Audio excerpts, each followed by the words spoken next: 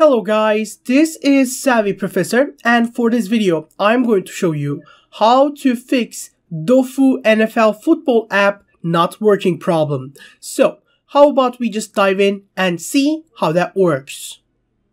The first thing you should do is always make sure the app is updated to the latest version.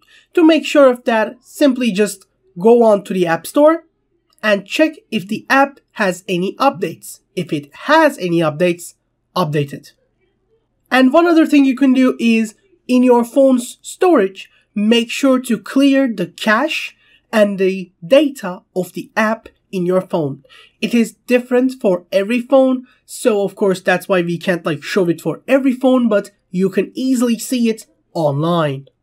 And the last thing you should do is, of course, just go ahead and maybe delete and then reinstall the app from the App Store. When you do this, it will give the app a fresh restart feeling, and of course it will make the app work much better.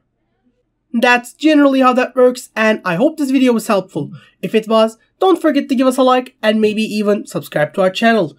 But in any other case, I hope to see you guys in the next video as well.